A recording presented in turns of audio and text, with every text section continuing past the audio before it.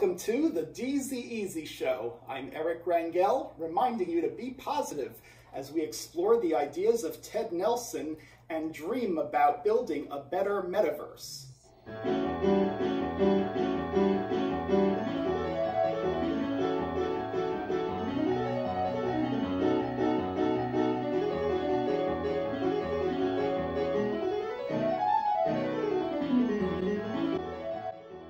In today's episode, we are going to create a test case for a decentralized version of Ted Nelson's ZZstructure, and we're going to use this prototype where you could download here the ZZ starter kit, and you'll get zigzag GZZ, which you can use to follow along with the example we're going to build.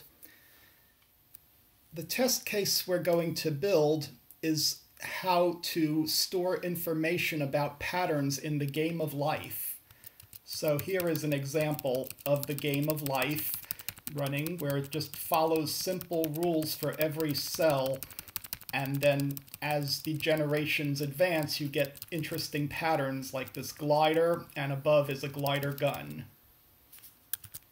We're going to start with a simple example which can actually be emulated on the Internet Archive at archive.org/details/VN Conway. Conway is the inventor of the game of life, which came from an article. It was published in Scientific American in 1970, where it was first introduced to the world. So I'm booting an Apple IIe disk image in archive.org. Okay, we're back in 1983 Apple DOS, and it is executing a text file which is running an AppleSoft BASIC program which simulates a von Neumann machine. And now it is going to load the program that I developed with numbers and these 10 opcodes, and I'm just going to run it for you. So here is the data. We're going to take a 3x3 grid of numbers, either 0 or 1, and figure out how many neighbors each number has. So I'm going to modify memory first and create a nice little life pattern. Okay, so address 17, I want a 0, and address 19, I want a 0, and 28, and 29. So this code image is designed to read a 3x3 block of cells in the game of life. And in this example, I have the glider pattern in these cells that are marked with a 1. And all that this program is going to do is calculate the number of neighbors for each cell. So I'm going to run it. And the next generation of this pattern is based on the number of neighbors each cell has. So it's using an algorithm which is defined by these instructions and all these numbers to calculate the number of neighbors. So this middle cell has 1, 2, 3, 4, 5 neighbors. The bottom cell here has 3 neighbors. This one only has 1 neighbor. And then the rules of the game are, if you are alive and you have 2 or 3 neighbors, you will survive to the next generation. If you're not alive, but you have exactly 3 neighbors, you will be born in the next generation. So this program is going through, and it turns out you only need to calculate this diamond for this 3x3 grid. Okay, so now the program just stopped, and then you have to manually evaluate the rules, so to figure out which cells will survive to the next generation. Okay, so looking at the results of this, this cell here only has 1 neighbor, so it's going to die. So I'm going to modify address 18 to be a 0.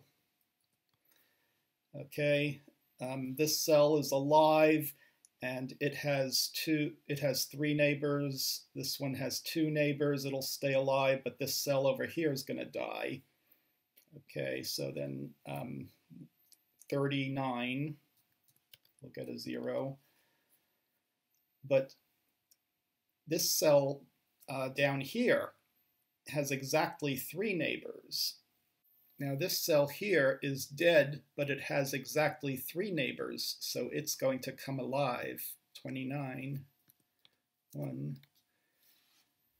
The game of life is a mathematical abstraction, and it is played on an infinite grid of cells. Well, here we have 9 cells, but the next generation can only affect cells within this diamond. So if we think about 9, which is 3 by 3, and 5 by 5, or 25, then we would add 2 to the length and square it to figure out the number of cells that we would need to calculate.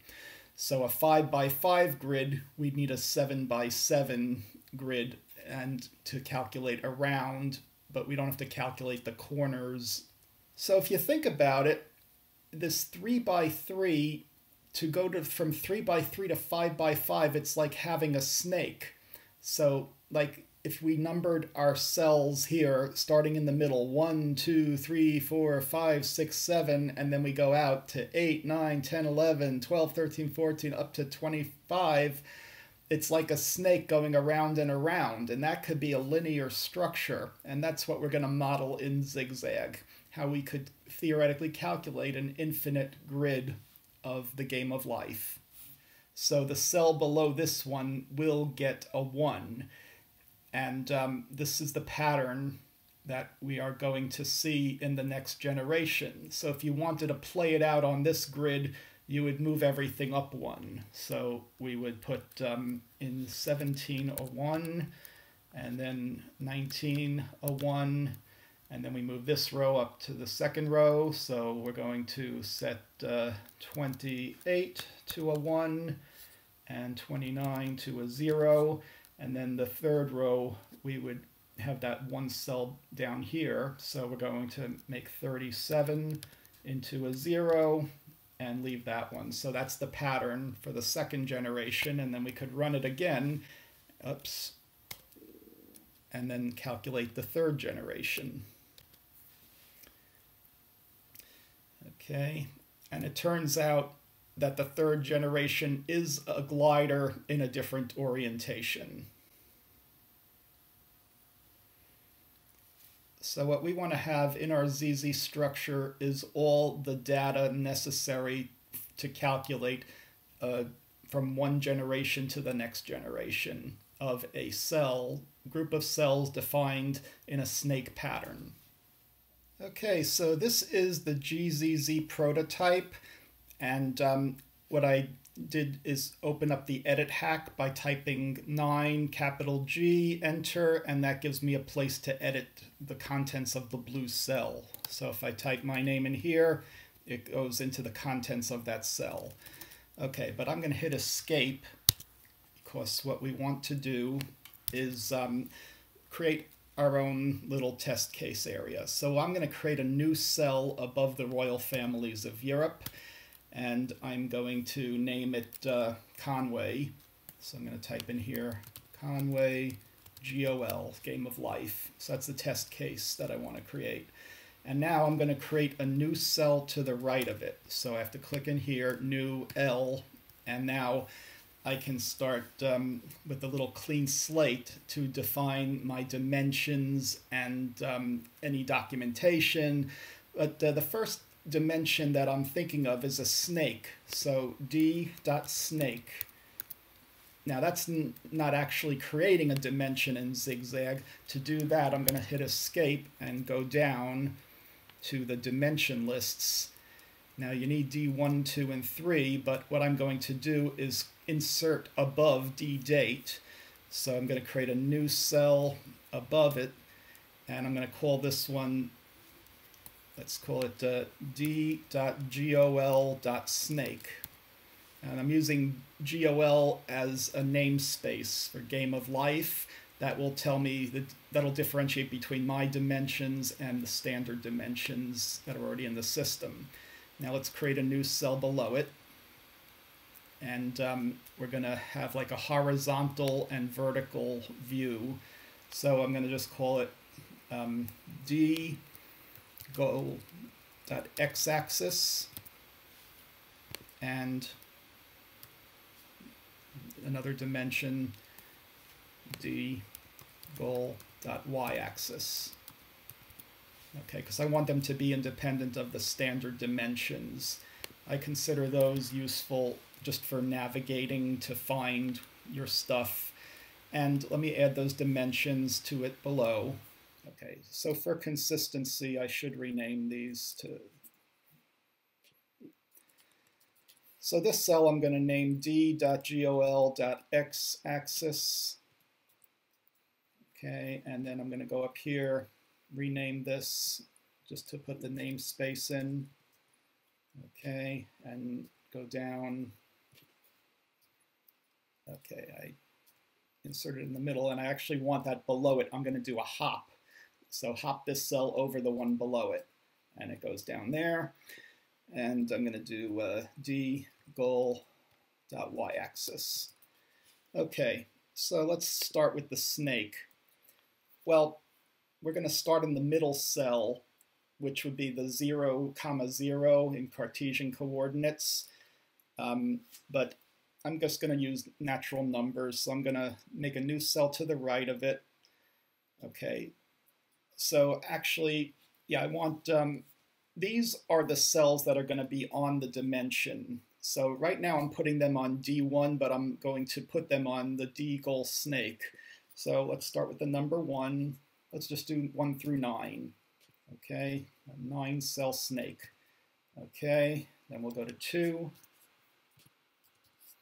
Actually, I'm going to put the numbers 1 through 25, and then we'll work with that.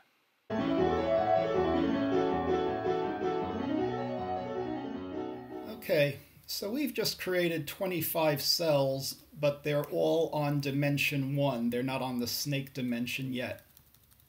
So the next thing I want to do is connect this cell 1 to the snake dimension. Actually, what I want to do is connect this cell from D1 to this cell 1, but in the snake dimension. Okay, so what I've done here is put the green cursor on the cell 1, which is currently in dimension 1, and I changed the x-axis here to dimension game of life snake, and I want to connect this cell to this cell. So I do a /L, and then that puts this cell that's on the green cursor into the dimension game of life snake. And I'm going to do that for the others. So I'm going to navigate on the left to the 2 and on the right here. So I want to make a rank going forward. And I'm just going to put the first 9 cells on the snake. Okay, so let's do a connect to the right. Okay, and the same thing, connect to the right.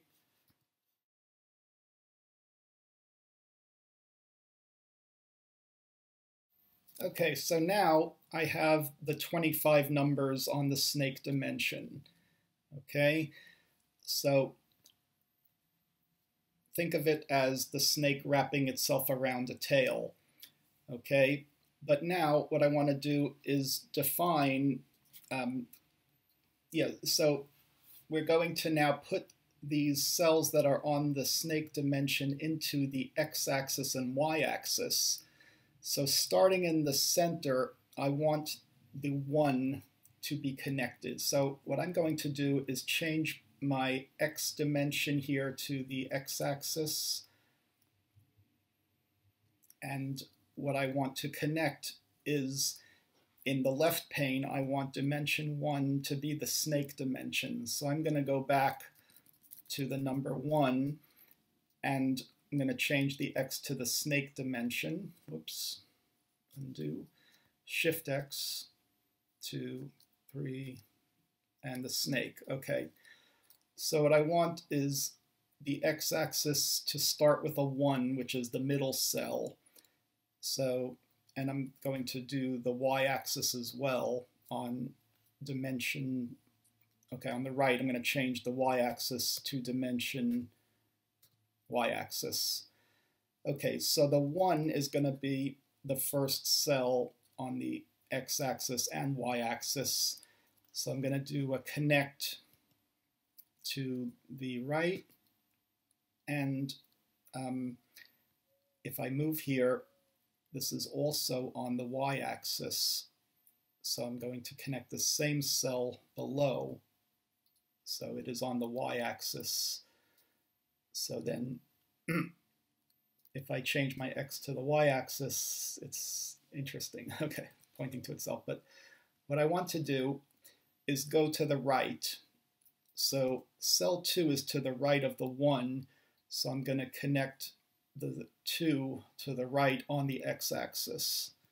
Okay. So now we're going to go vertically and connect the 3 below the 2. So this is the functionality that any ZZstructure should have, the ability to create cells, create dimensions, and put cells on dimensions connected following the rules of creating ranks. So now I'm going to create a vertical rank from 2 to 3, going from the okay, so taking the 3 from the snake dimension and putting it on the y-axis. But that 3 is in every dimension. The snake is just a convenience, which I'll use for navigating around as I'm calculating. Okay, so now let's do a new cell below it, the 3.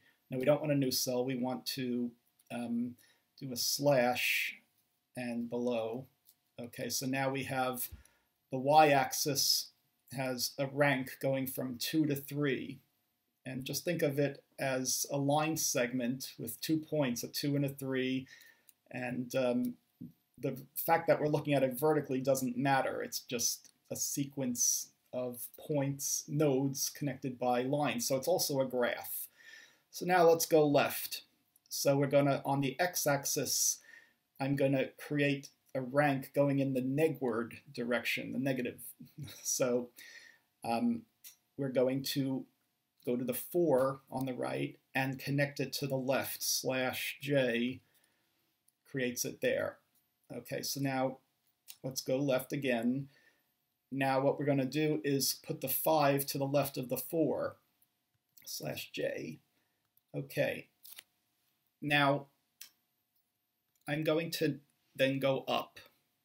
And I'll show you something interesting in a minute. So let's do a new cell. The 6 is above it. Oops, I didn't want a new cell. So I'm going to hit the apostrophe to excise it. Okay, so I want to slash connect to the cell 6. Now let's navigate. I'm going to go down. Okay, over here. Okay, so here I can navigate down. I can navigate left. I can navigate up. Okay, you'll see this better when we have the rest of them. Okay, now I'm going to connect the 7. Whoops, slash U.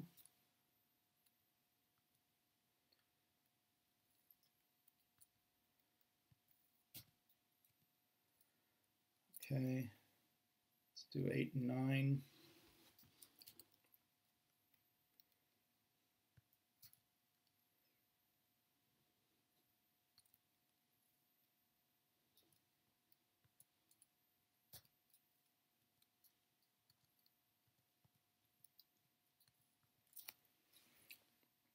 Okay, now watch how this works as I navigate. I'm in a row view, so it's showing the rows, and then the y-axis is any cells connected, and then going in a row view to the left. So the y-axis from 2 goes down to 3, but 2 is not connected to 9 yet. So now if I go down to 3, we're going to walk over. Now this 4, it's only connected on the left and the right. See, there's no cell above the 4. So now we go to the 5. It has a cell above it on the y-axis in the negward direction. Now, yeah, so positive and negative on the y-axis are reversed from Cartesian. So like this is going negative and this is going positive. Okay, so So notice this navigation structure in row view. Okay, so then we could see this cell 5, which is called the accursed cell, and row view shows all the rows to the right of it, and then the y-axis going up. So we need to be able to navigate to cells like this, and the data structure should make this easy and quick. Okay, so now 6 is connected vertically, and we're in row view, so we're showing the rows. Now 7 is connected, it's a corner here, and we go to the right at here, and that's all we have so far. The 9's not connected to anything yet, but we could get back here to the 1. Okay. Let's look at the column view. I'm going to change the view on the right to column. Now we're primarily looking at columns. So we're on this x-axis. Now here is a cell 2 that has a neighbor below it in a column.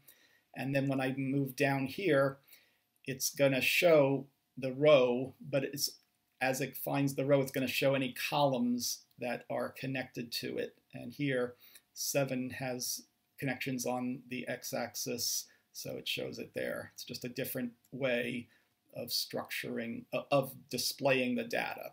And that's a thing that's very important, is that the view is just a presentation layer. The data never changes underneath it.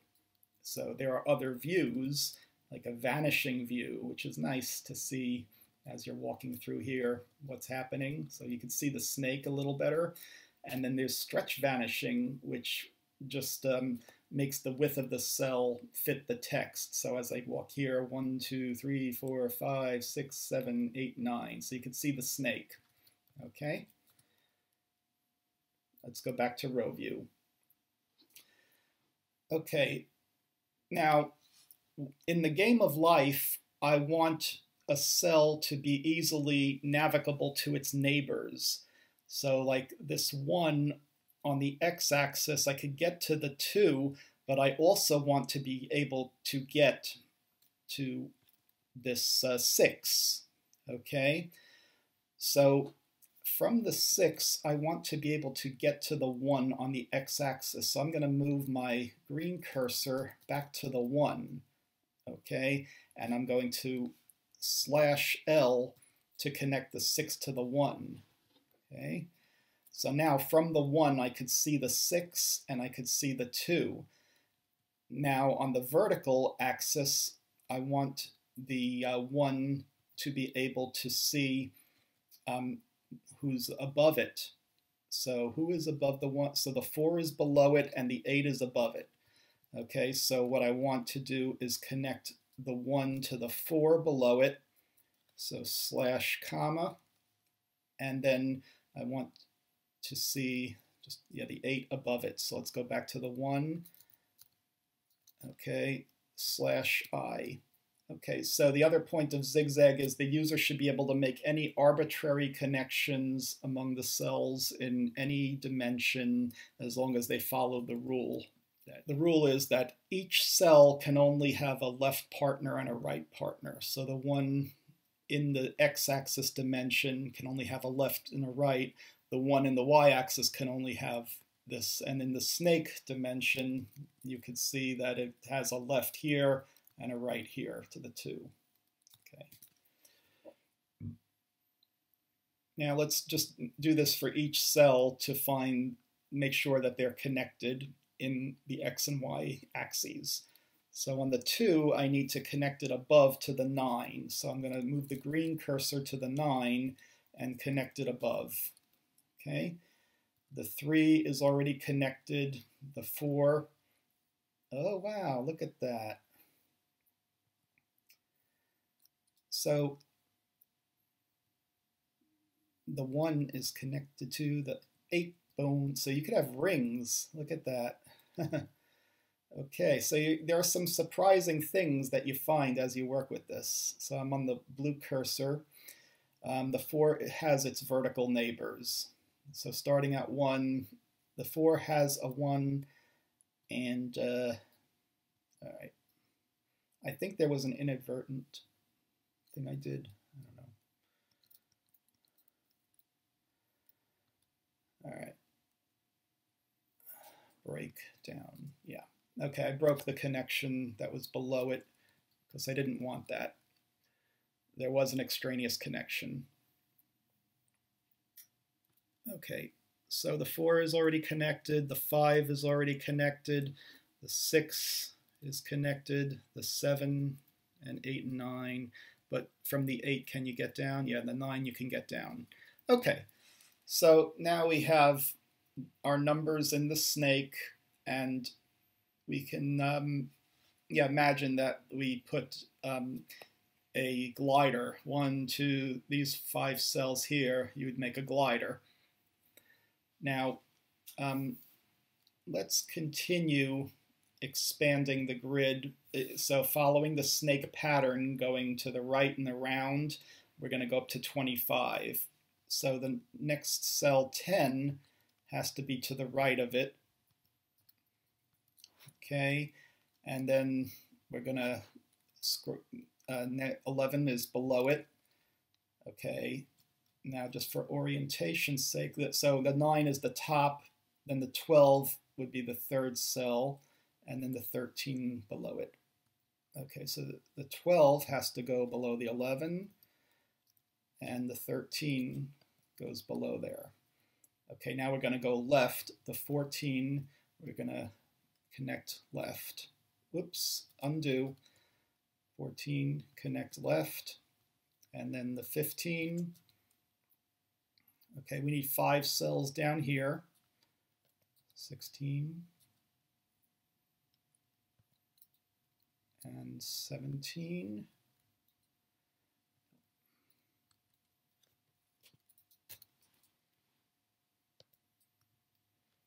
Then we're going to go up 4 cells, 18.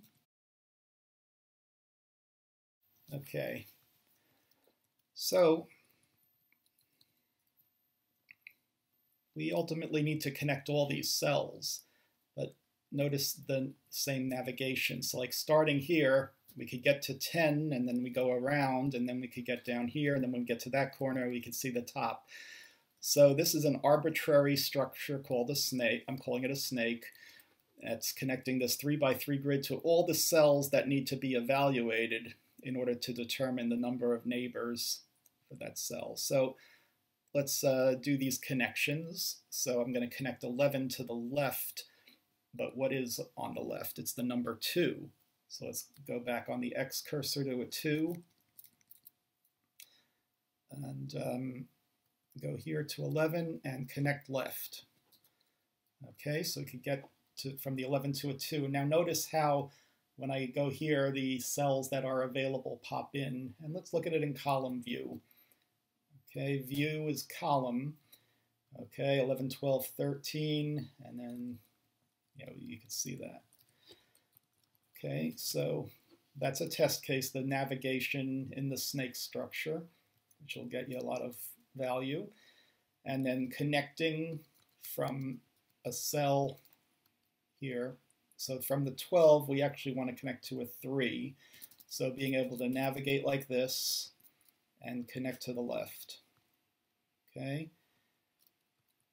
good. Now we're going to see from the 13, we can only get to those 2 cells, but from the 14, we want to go up to the 3. So I want to be able to connect up. So see, I could connect to the 3 because it's in a different dimension. So this 12 is connected to the 3 in the x-axis, and the 14 is connected to the 3 in the y-axis. So these cells need to behave this way, where any cell can be connected in any dimension. So here, this x-axis can connect it here and here. The y-axis can connect it here and here. Okay, let me finish this.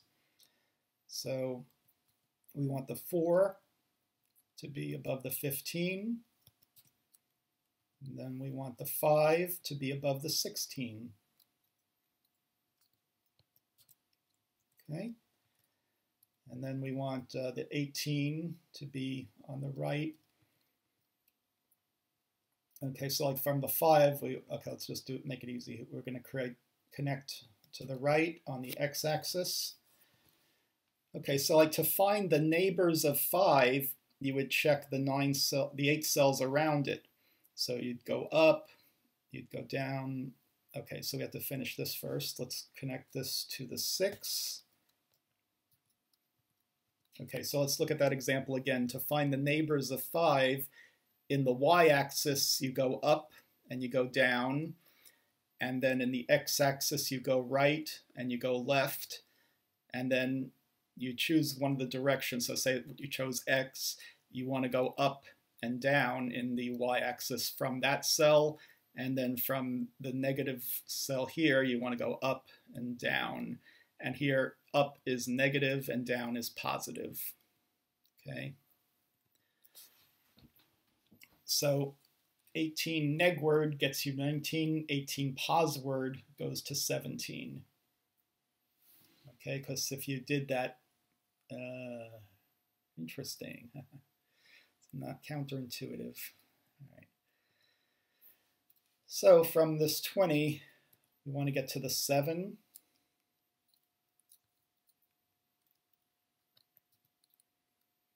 And from the 21, 21's already fully connected.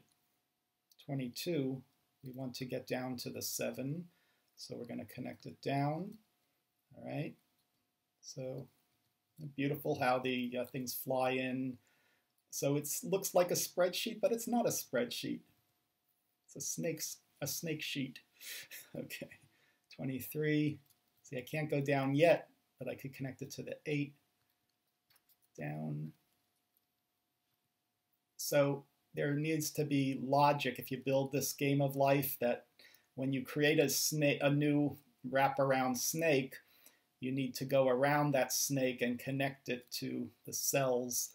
So you need like 2 pointers following the cells. So like a pointer here would follow these going down around, and then you'd connect the cells here around it to the pointer here. So like you get to the 24, your other cursor would be on the 9. So you put that there, and then you connect down. So that's creating a link. Okay, and then the last one, we're going to link down to the 10. Okay, good. So look what we have, a navigable 5x5 grid. Okay, so this is a good test case for seeing if your system can do this.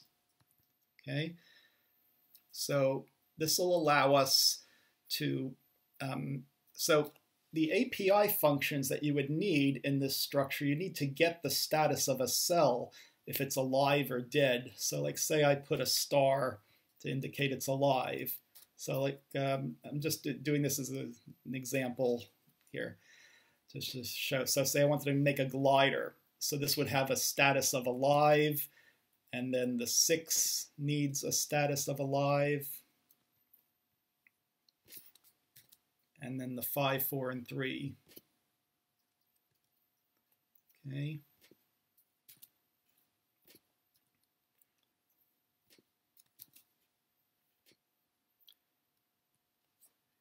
Okay, so this status could be another dimension called generation. So like generation 0 can be this snake with these statuses. Then generation 1 would be after you calculate the neighbors to show the new pattern, the next phase of the glider. And that could be a generation, you'd add that to posword in the generation direction. So it's another copy of the snake. Now, when your snake grows beyond the 5x5 matrix, you would need to go to the next level of the snake and then create 26 going all the way around to 49. Okay, so I'm going to stop with this structure and then go to a spreadsheet to show how I envision it could be created in a decentralized data structure as a test case for the system we're building.